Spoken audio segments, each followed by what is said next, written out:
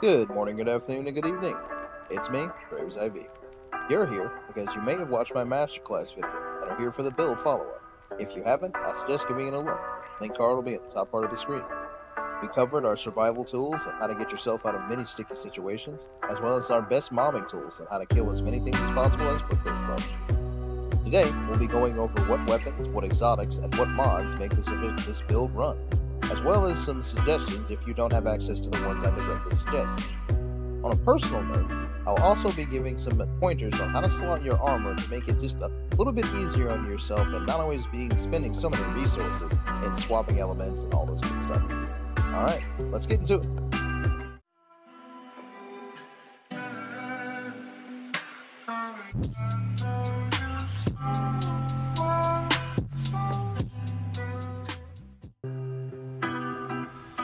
First up, in the exotic category, the Heart of Inmost Light.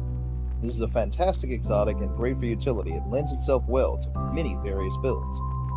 Overflowing Light. Using an ability, grenade, melee, or barricade, empowers the other two abilities. Empowered means abilities have faster regen, melees and grenades do more damage, and barricades have more hit points. A quick note about this exotic. They're speaking about the order in which you use your abilities. If you use your barricade first, you will empower the grenade and the melee. If you use your melee, you will empower the grenade and the barricade. If you use the grenade and the melee, you will give the barricade 2 stacks of empowerment. If you use the barricade and the melee, you will give the grenade 2 stacks of empowerment, doubling up what Overflowing Light is doing for the ability and helping its cooldown come up that much faster. And our next suggestion would be the Second Chance. Gain a second charge of shield throw melee, which becomes shield piercing and stuns barrier champions. If you don't feel like slotting a specific whatever the season is providing for anti-barrier weapon mod, then something like this could also serve the same purpose. It's another one of those utility exotics that they're giving us access to slowly try to work us away from being so reliant on what weapon we bring, as well as the exotic overhauls to many different weapons this season that gave them various abilities to combat champions. Next up, Doomfang Pauldrons, with the perk Horns of Doom. Void melee kills give super immunity. While Sentinel Shield is active, melee kills recharge shield throw, which extends your super on hit. This is of course speaking to the actual super, Sentinel Shield. When Sentinel Shield is active, you have access to a projectile that you're able to toss that is the same as our melee projectile we throw when we are in our normal state. However, with Doomfang's Pauldrons equipped, the shield throw itself on contact and on kill extends the super, as well as giving you back energy directly to that skill, allowing you to run around and play aggressive frisbee with your enemies. Another fun one to run when doing more generalized content, no backup plans. Force Multiplier. When you have full void melee energy, Shotgun Final Blows grant a void shield and consume your melee energy. Shotgun Final Blows also give you melee energy.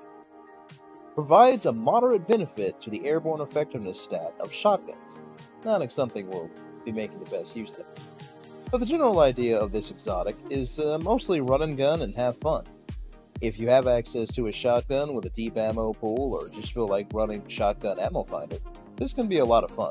Running around and basically providing infinite survivability as long as you keep running up to things and one-shotting them with your shotgun. Great way to stay alive if the only objective you have in, say, your raid or nightfall is to survive a dangerous instance. Give them a shot. Lost but not forgotten, the Helm of Saint 14. This exotic was an MVP back in the original raiding days when we didn't have access to many variations of exotics or weapons. With the perk Starless Night, targets that enter Ward of Dawn are blinded, while allies that pass through gain a Void Overshoot. Guarding with Sentinel Shield blinds nearby targets. The second half of this perk we're not going to be using too much of. However, the front half, targets that enter the Ward of Dawn are blinded, can be useful if you've been inundated with a whole ton of mobs.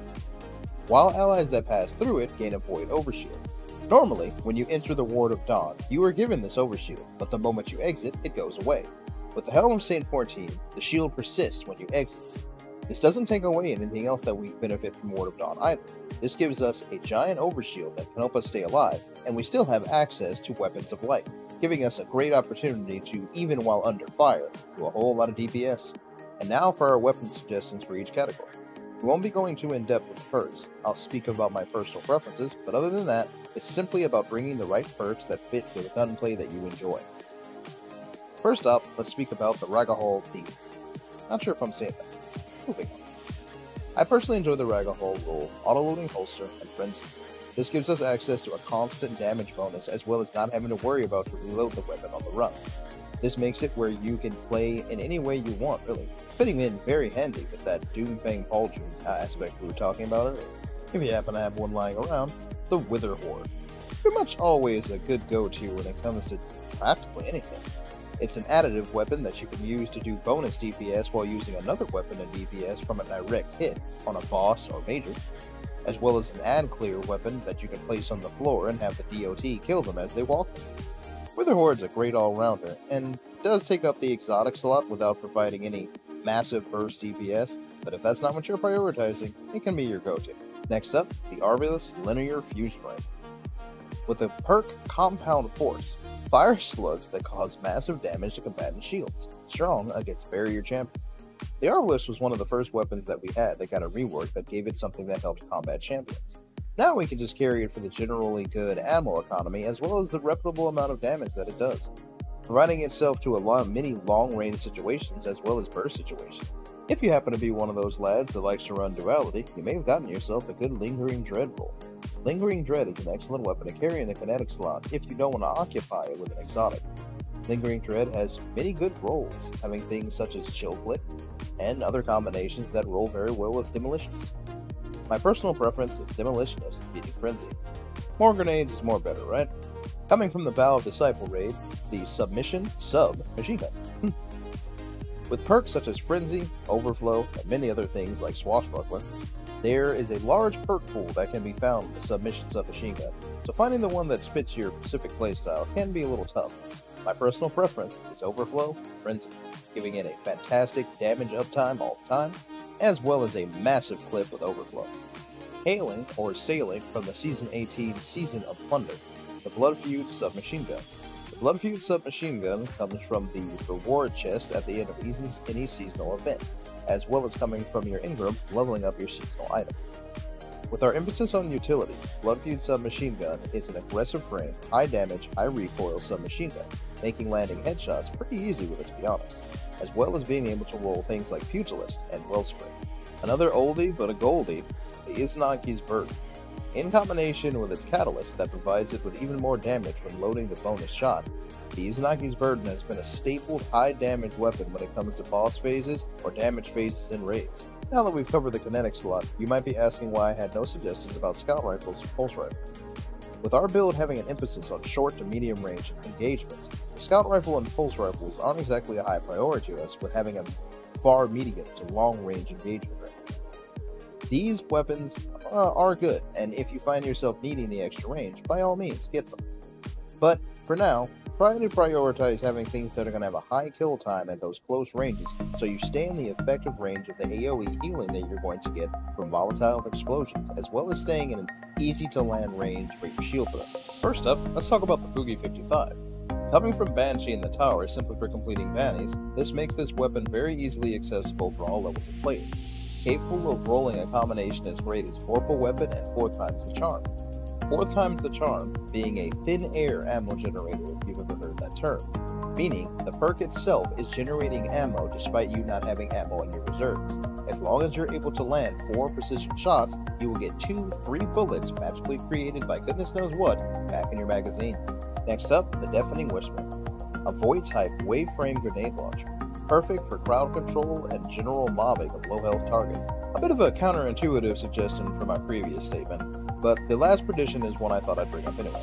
With this season having anti-barrier pulse rifle, I thought I would just put one in there just in case you found yourself in a nightfall where you desperately needed to bring one. The last prediction is capable of many rolls, but my favorite would be Killclip Outlaw.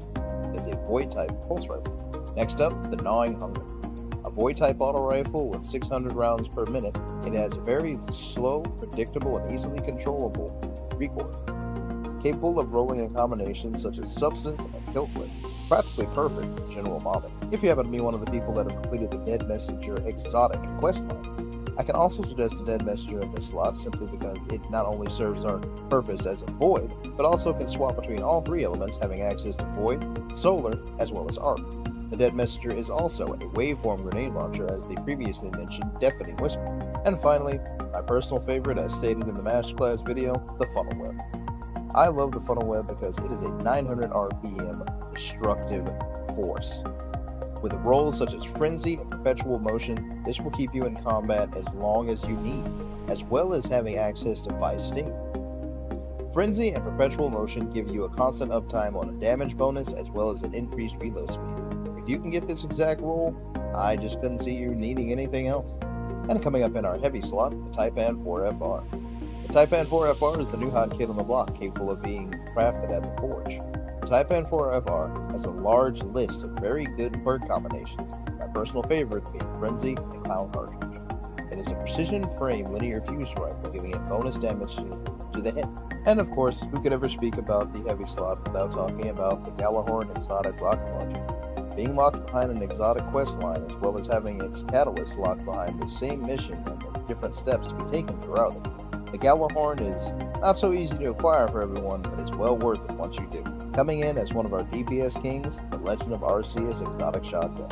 Having recently been given a catalyst that gave it access to Trench Barrel, the Legend of Arceus is one of the highest DPS weapons anyone has access to right now.